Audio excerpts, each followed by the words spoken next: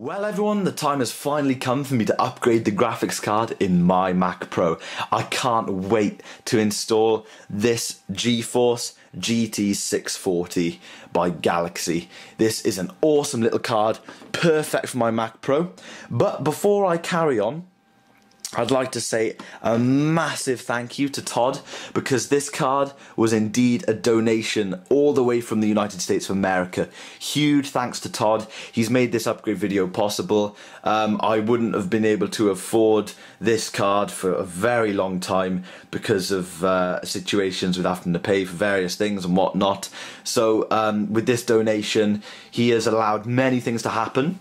First off, an upgrade to my Mac Pro, of course, because it's a much better graphics card than the X1900 XT, but he's also allowed me to use Mountain Lion, which in return allows me to use my SSD, and that allows me to put the whole system up in the studio, which is where it belongs, because the fan is now going to be quiet enough to use for recording. So I'm really looking forward to popping this card in. It's absolutely awesome. Cannot wait. Really hope that it fires up, because I tried researching specifically the GeForce GT640, but I couldn't find information on it in regards to Mac Pro installation. But I believe all of the 600 series cards from Nvidia work in the Mac Pro. I don't think you get the grey boot screen, but of course that doesn't matter. Now, something awesome about this card, it doesn't require external power, which is really sweet. So you literally just stick it in and off you go. The connectivity on it, we have VGA, DVI and HDMI. So I'm running a dual display setup down here. So I'm going to be running DVI and VGA. I've just ordered a DVI to HDMI adapter, so I'll be able to run both my monitors off DVI, but in a few months' time when my Mac Pro goes up to the studio, I'll of course just be using DVI because I've got a single monitor up there, and then when I do my Hackintosh build, that'll be down in my room covering my dual display setup. So again, can't wait to put this in. Huge thank you to Todd. Now the first thing I'm going to do is some boring stuff off camera. I'm still on Lion on my desktop here, guys, but over here, sorry for no ScreenFlow action, but you guys can see, and you probably remember the video, I've already installed a, where is it? There you go, Macintosh SSD. I've already installed Mountain Lion on my Mac Pro. It's just a case of popping in the card. But what I need to do is boot into Mountain Lion with my old graphics card anyway to update it and install the drivers for this card, just to make sure it all fires up and works. So I'm going to do all that boring stuff off camera, and then I'm going to unplug the Mac Pro and we're going to have some awesome fun popping in this new card and finally ditching the X1900 XT, which, if this card all works perfectly, the X1900 XT will be on eBay very soon to fund some more parts for my Hackintosh. So guys, I thought I'd show you this anyway, just so you can see what happens when I boot using a non-compatible graphics card. So we're going to go Macintosh SSD. It should boot up fairly speedy because it's an SSD, it's Mountain Lion, it's a fresh install. But I haven't booted into it for a very long time. Actually, there you go. That was pretty damn quick. Can't wait to use an SSD. Anyway, so dual displays aren't supported. Let me just quit that. Dual displays aren't supported, and one thing that you'll notice is it's very pixelated. Hopefully that's coming out on the camera. But this graphics card isn't really supported. I've got all sorts of problems, graphics tearing, as you can see. So the X1900 and Mountain Lion really don't get along. Yeah, see, check this out. You've got ATI Radeon X1900, it says 6 megabyte graphics.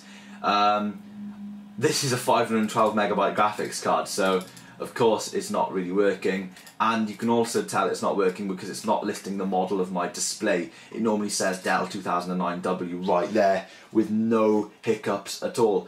But you know, I can do what I can do. But the first important thing is to go to About This Mac. You guys can see we're on version 10.8, so we need to do a software update straight away to get this up to the latest version of Mountain Lion to ensure full graphics compatibility. And then I have saved the latest link from the Nvidia website here in a text edit document, ready to download the drivers. So it's checking for updates as we speak.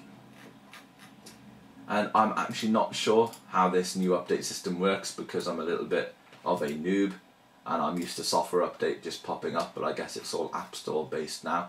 But anyway, this will be fairly exciting. So annoyingly, the update is about 1 gigabyte, which isn't amazing really because that'll take ages of my internet. But on the bright side, I've downloaded the Nvidia drivers and I can begin importing the footage from this video and doing stuff like that because I've got work shortly. So I hope to get this done before work. That would be the icing on the cake. So everyone, I've updated to Mountain Lion finally. The download crashed, the App Store crashed, and the whole system sort of, like, the Finder restarted and stuff because it's quite unstable.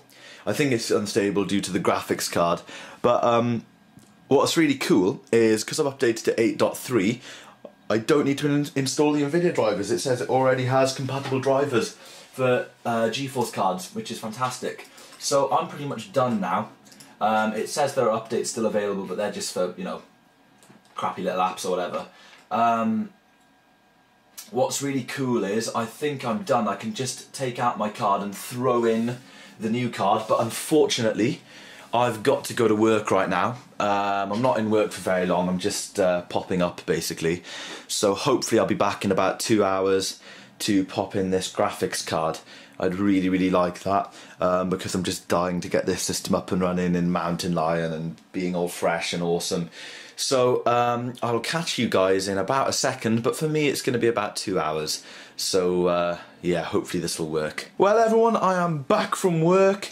It's dodgy lighting at this time of day. The sun is sort of like half coming through the window, so hopefully the footage doesn't look too bad. But I am dying to get this graphics card installed. So what I'm going to do is pull off everything from the top of my Mac Pro, and except for the hard drives, I'm just going to move them to one side. And then I'm going to, yeah, basically switch it off, unplug it all, or unplug it all, switch it off, whatever, and then pop in the card. I really, really can't wait.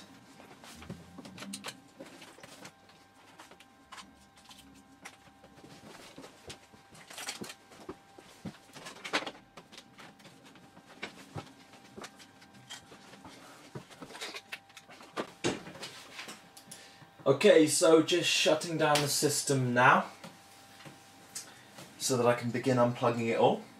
I'm just powering back on for a second, guys, just because I've remembered that because I may not get the grey Apple logo screen, I'm not even sure, I haven't done enough research on this before doing it.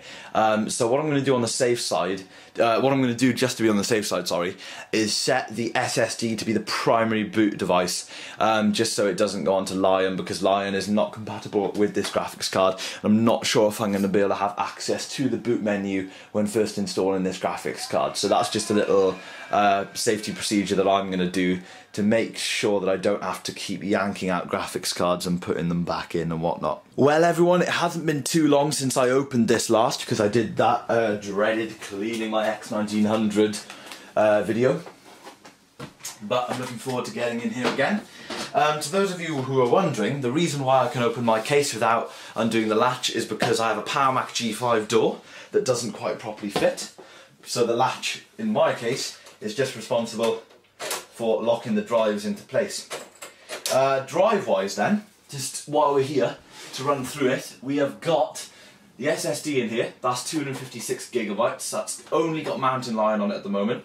We have the 1TB drive, which hosts my Lion install, all of my documents and my iTunes library. We have my 2TB scratch disk that happens to be jam-packed. I'm currently editing on my MacBook Pro. And then we have a 640 gigabyte miscellaneous video storage drive, which is also nearly full. So that's quite a lot of drives. The changes will be, obviously my OS is going to be on here, all of my documents are going to be on here, and any random things that, you know, like my pictures folder and that, because I don't have that many pictures. The 1TB drive, because my iTunes library is getting quite big, is going to be dedicated to iTunes, but because there'll be some free space, all I'll do is move some miscellaneous video stuff over onto that.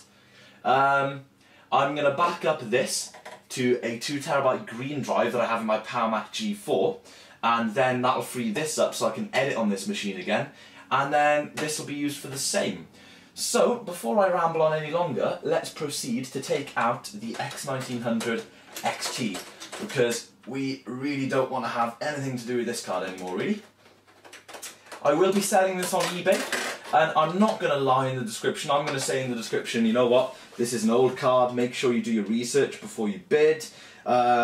It's notoriously, you know, unreliable, and I haven't had any problems with mine yet, but, you know, I've been choking it for the last God knows how long, so, you know, I don't know how long it's going to last. I'm only going to start the bidding at about a tenner, but hopefully this will fund at least one or two of the parts for my Hackintosh build.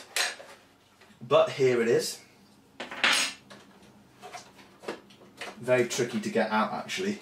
I found it very tricky to get out when cleaning it, but I did manage it. It's just about wangling it out of there because it's a ridiculously long card. Unnecessarily long because the PCB only goes up to here.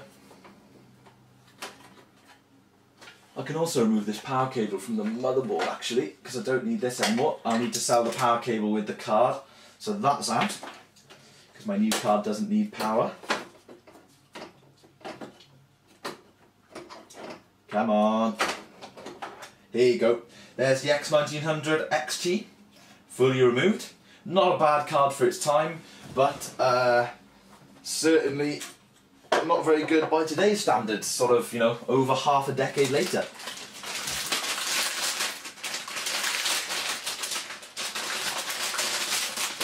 Right then, popping in the new card. First thing to note is it's a lot smaller. Looking good, looking really nice. Much prefer this. Like I keep saying, this Mac Pro is going to be for audio stuff. So I really don't need a lot of graphics horsepower.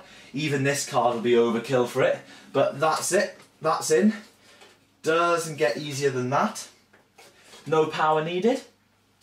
So that's fantastic. All I need to do is hold up the card a little bit when I go to screw on the PCI bracket.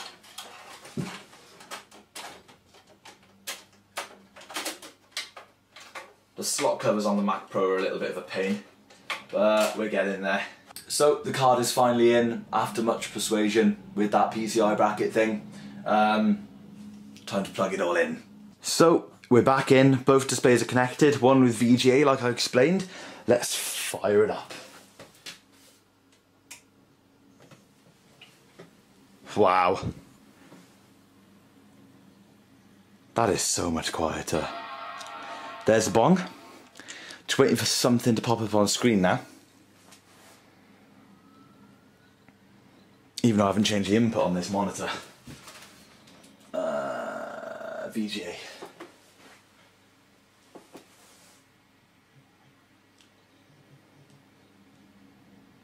Would you look at that, guys? Would you look at that? Perfect. Now let me zoom in a little bit to this display over here, so that you guys can hopefully see as I open up about this Mac. Let's see how it detects our graphics card. Display. Hey, that is sorted. As you guys can see, they both come up GT640, 1 gig of VRAM, and you can tell the driver's working properly because it detects my displays. That's absolutely fantastic, guys. Couldn't be happier with that. Really, really, really pleased with that. So guys, huge thank you to Todd. This is all because of him. My Mac is now so quiet. I can barely hear it. It's fantastic. So Todd, thank you so much once again, and I hope you guys have enjoyed this upgrade video. Really successful. I know I said I was going, guys, but I'd just like to do this final little note. Due to the installation of my GT640 that was so kindly donated by Todd, my entire Mac Pro experience has completely changed. Everything is a lot smoother, a lot snappier, and it's one hell of a lot quieter. I'm now completely up to date with Mountain Lion, and something awesome is using Mountain Lion has allowed me to reinstall the USB 3.0 drivers, which failed working in Lion. So I've now got incredibly fast transfer speeds from my USB 3.0 external 3TB hard drive, which I'm really pleased I can start using to its full potential again. This little beast here, this little anti-beast, had kind of put me in a bad mood about my Mac Pro. I was annoyed with the system because it was loud. I couldn't install Mountain Lion, and it was just holding me back. But now it's such a smooth system, and I'm really happy with it. So I'm enjoying Mountain Lion. Expect some, you know, future videos. I'm still waiting for my DVI to. My HDMI to DVI cable. I'm running VGA on this monitor at the moment, but it's not too bad at all. So I'm going to just start editing. I have now completely switched over to Final Cut Pro 10, for those of you who are wondering.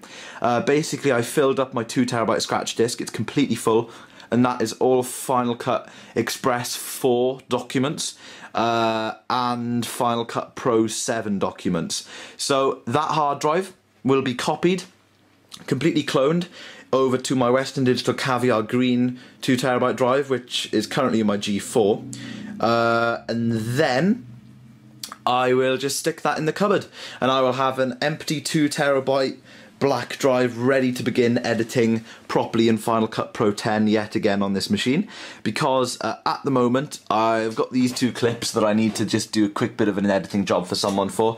I'm actually going to edit off of the SSD for a quick moment, other than that, I've been doing my YouTube stuff on my MacBook Pro for a good couple of months now. But anyway, I'm rambling on now, guys. I hope you guys have enjoyed this.